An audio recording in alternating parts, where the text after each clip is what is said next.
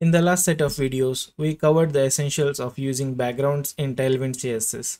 In the coming set of videos, starting with this one, we will explore the concepts that lay a foundation to building websites. In this video, we are diving into one of the fundamental yet often overlooked concepts in Tailwind CSS. It's the container class. We will explore what it is, why it's useful, and see it in action with a practical example. I have watched several videos and read several articles on this topic, and none of them provided a clear explanation except just copy pasting whatever is in the documentation.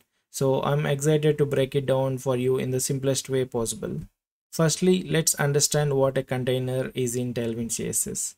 A container in Tailwind CSS is a utility class that provides a responsive fixed width layout.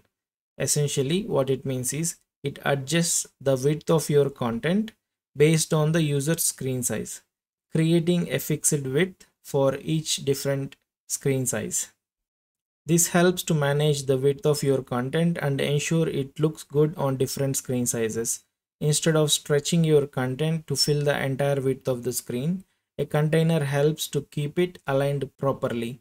This way, you don't have to design for every possible screen size that exists, just for the breakpoints that Tailwind provides. Let me explain this visually. Here, the white background that you see is the default page background and its width is 2429 pixels. That's my screen width of the monitor that I use. And the element with orange background is the div element that I gave the container class to. So what the container class is doing here is it is setting the maximum width for the orange background based on the screen width according to Tailwind's breakpoints. Let me show the Tailwind's breakpoints. So here are the Tailwind's breakpoints. We will again cover the responsive design and the breakpoint system, everything in detail in the coming videos. But for now, just understand that Tailwind provides different breakpoints to create responsive designs. And here with the container class, we are not using these breakpoints. These are just for explanation. The specialty of this container class is it automatically makes this container that you are seeing, the orange container, responsive without using these breakpoints.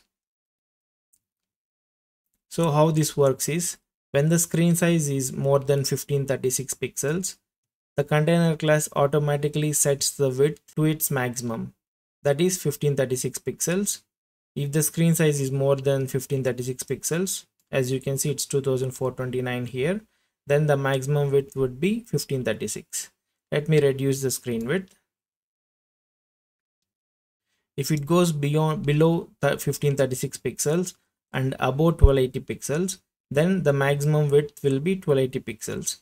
You can see this 1501 is above 1280 and below 1536. So the maximum width for the container would be 1280 pixels. The same principle applies to the remaining screen width as well. So let's go below 1280 and you can see the maximum width is 1024 now. And let's go below 1024. You can see 768 is the container width. And if you go below 768, it would be 640. And if you go below 640, it would just take the entire width. So that's how the container works.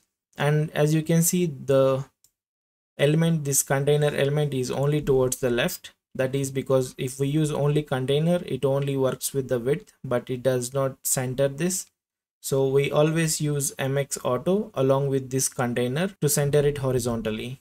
So let me add that. And once you add MX Auto, then it looks like this. It is exactly centered. So based on the screen size, again, it changes the width, but also centers the element. It's no more exactly on the left. It's always in the center.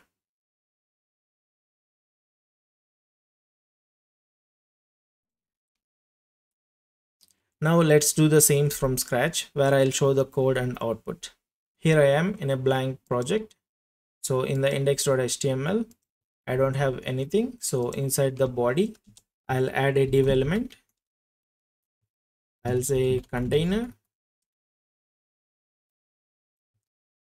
and I'll add a background to this.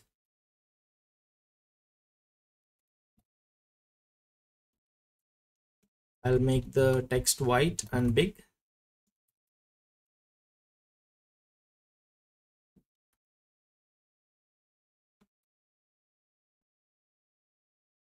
This is only for styling. Now let's see how this looks.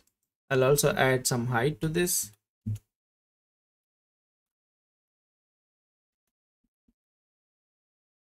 So this is how it looks. It is occupying the full width by default.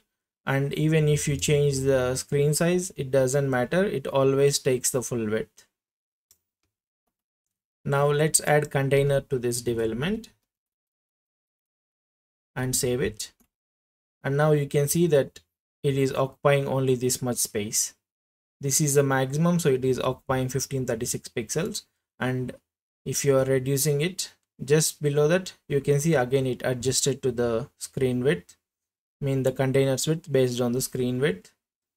And again, if you reduce beyond below this, it is again adjusting. And now if you add MX Auto to this, it centers the container. You can see it came into the center.